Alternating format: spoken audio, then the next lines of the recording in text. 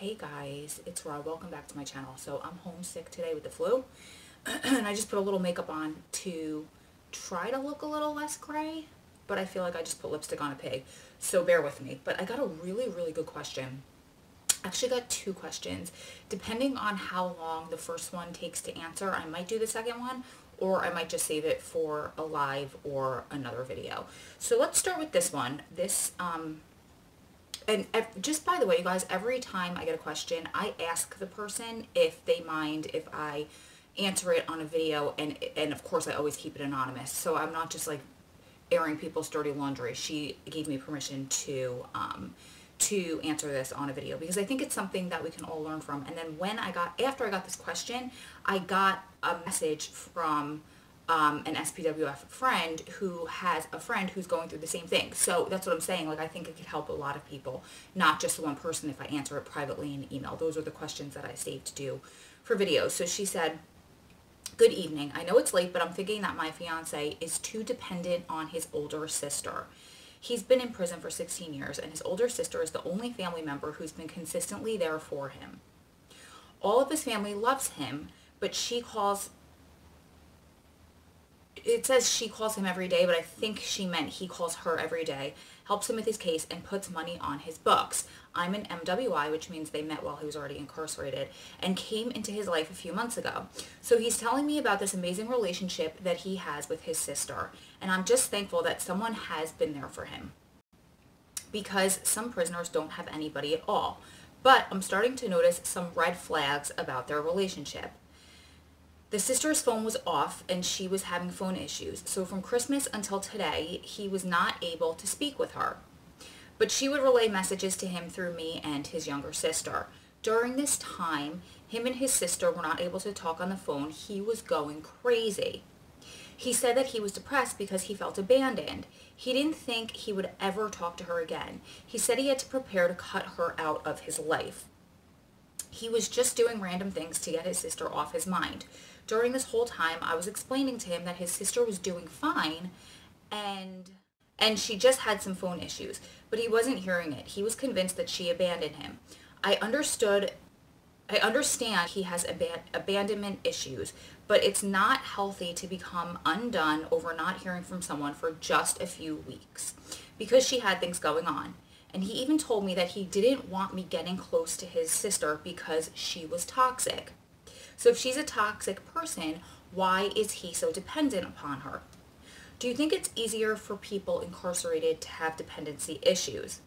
After all, they are forced into a situation that forces them to rely heavily upon their relationships with the outside world. So I understand.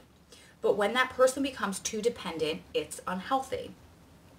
How do you encourage independence to someone who's been forced to depend on others for 16 years to survive? What if doing this drives a wedge between them? I don't want him to stop talking to her. I just don't want him to be depressed when they can't talk. Or maybe I'm just overthinking. Thank you in advance." Okay, so I do have experience with this. I had something very similar happen to me, but it wasn't with a family member. Adam's an only child. But it was with a very good friend that he had for many years before I came back into his life. So he was gone for 10 years, well, I guess it was 9 years before I came back in. And when he left, when he went away, when he got in trouble, the feds came in and they threatened everybody in his life. His parents, they threatened his mom and his dad separately, his father's wife. They threatened all of his friends, and a few of his friends cooperated and put in statements against him. So he lost almost everybody in his life, whether it be because they were threatened and they were scared to talk to him, or because they put statements in against him to save themselves, and so out of guilt, they left. He had nobody for a really long time, just like you said. And he met this woman who was solely a friend. She was married at the time, and she did so much for him. They spoke every day. She tried to put in his appeals for him, like literally couldn't get the appeal in on time if she sent it through mail. So she literally flew somewhere or maybe she drove a few hours and delivered it like literally on foot to help him. So he developed this very, very strong bond with her. When I came into his life, she got jealous, and it's understandable, but he still had such a strong bond with her that he couldn't see that from his eyes. She wanted more. He didn't want more. He didn't see that she wanted more with him. So it was this weird struggle. It was like this triangle, okay?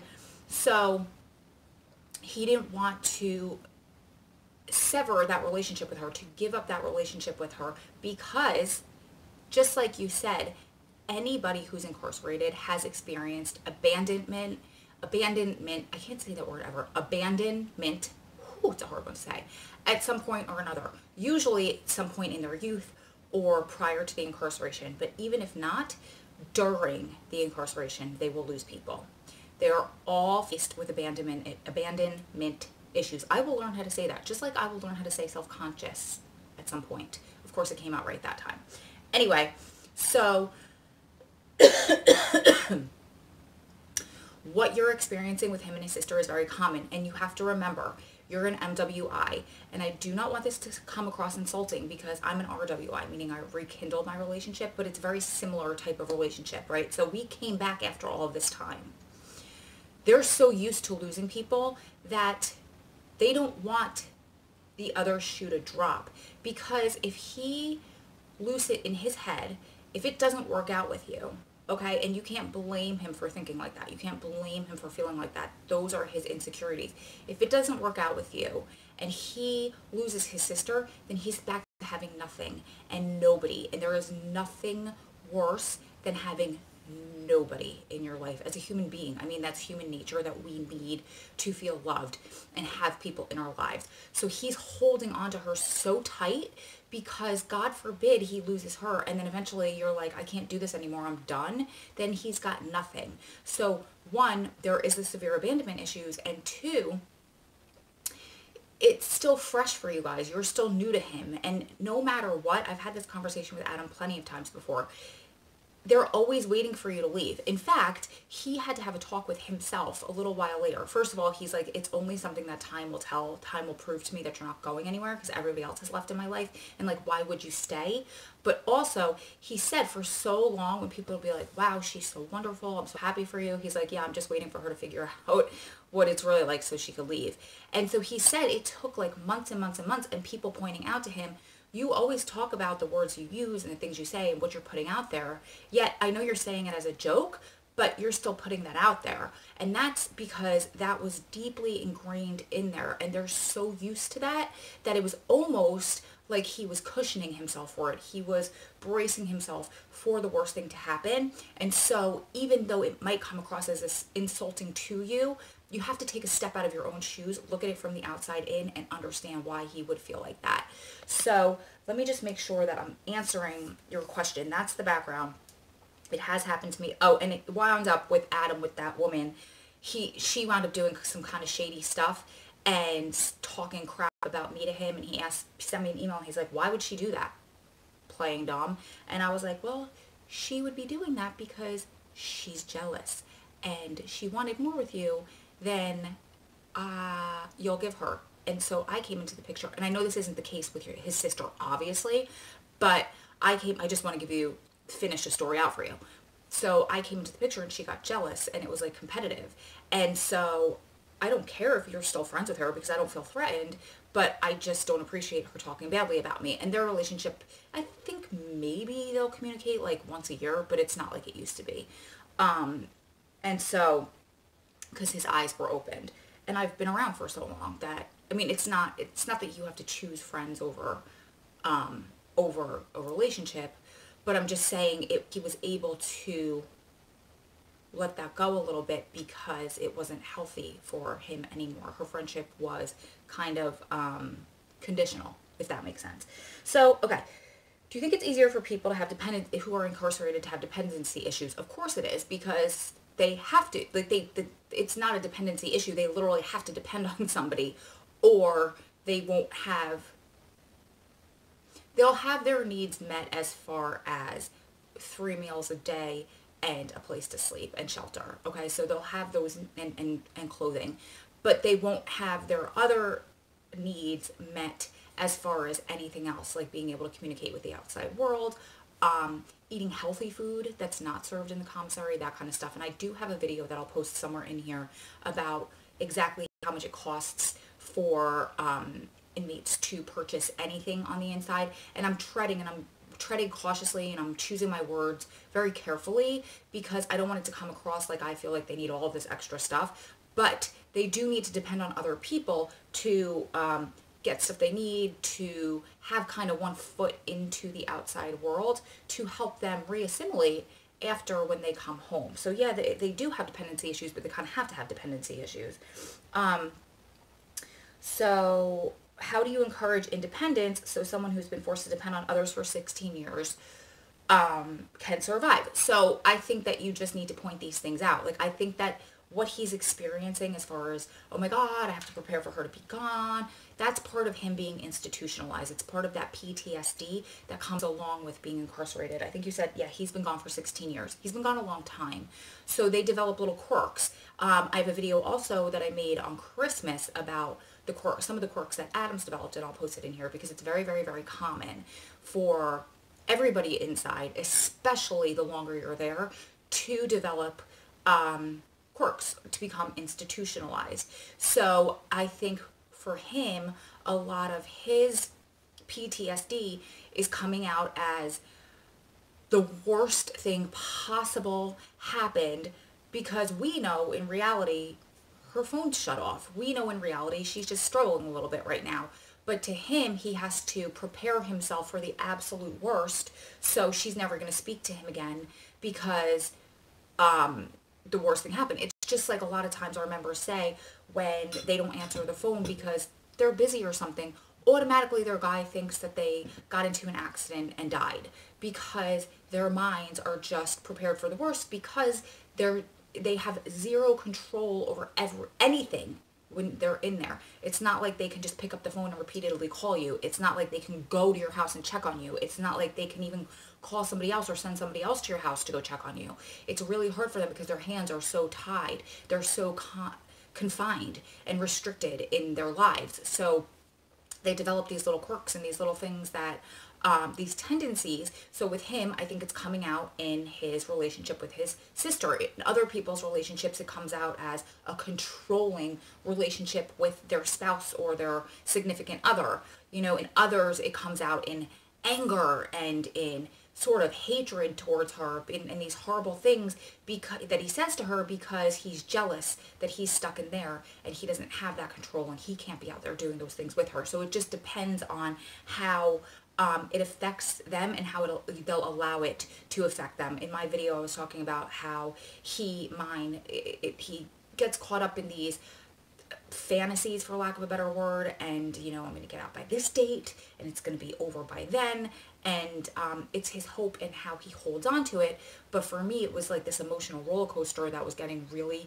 difficult for me to stay on, because it was these really, really high highs when good things would happen, and then it would all come crashing down, and it was these really depressive low lows because they didn't happen in the time frame that he was convinced in his mind that it was going to happen. And I felt like, you know that song, like I feel like a paper bag blowing through the wind? I just felt like I was being pulled in so many different directions because I was getting tripped up and caught up in these institutionalized fantasies with him. So I think that you just, to help him, start pointing it out to him. You know, listen, yes, I totally understand that that's the worst that could happen, but your sister is fine.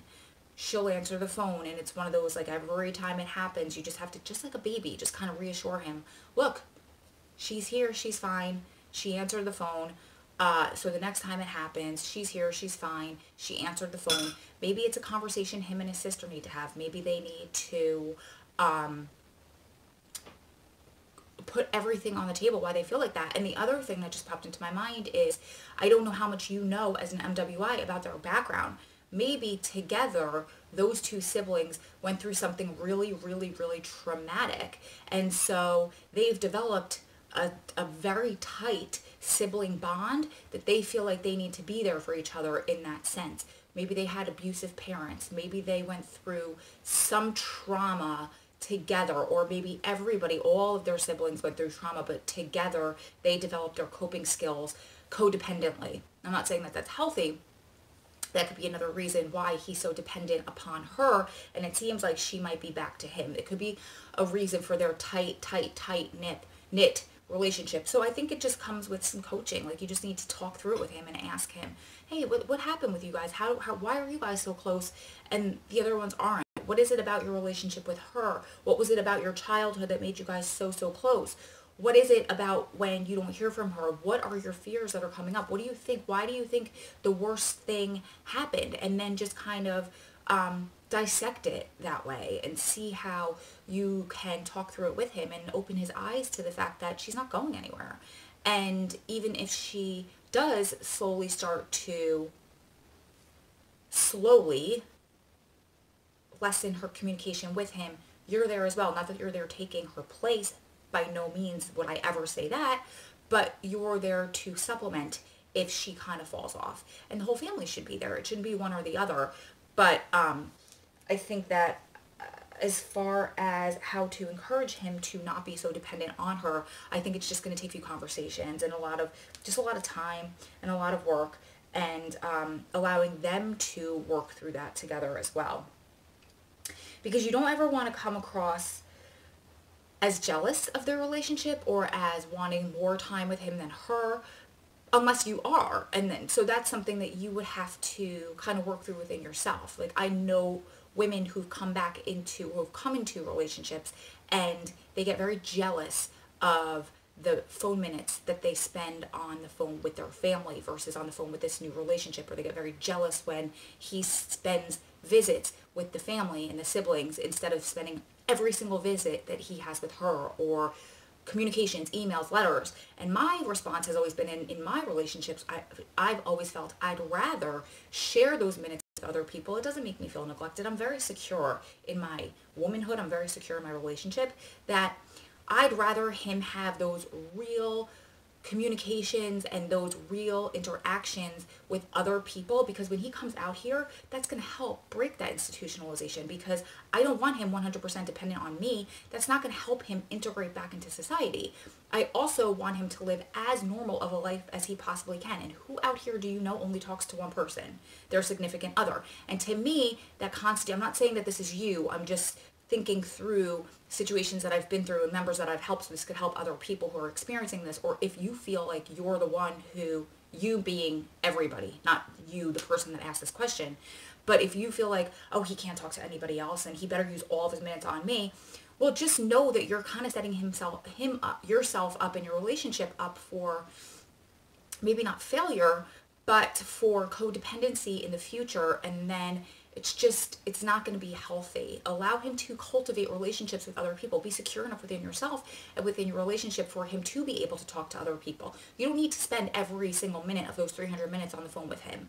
If he has other people that he needs, like parents or siblings or close friends that he needs to speak to. Now, I'm not saying he should be spending 290 minutes of that phone time on other people and only 10 minutes on you. That's a little silly, but be confident enough and be secure enough that he can share those minutes with other people, or those emails or those visits with other people, and you will be just as important in his life as you are if he spends all 300 minutes in every visit with you.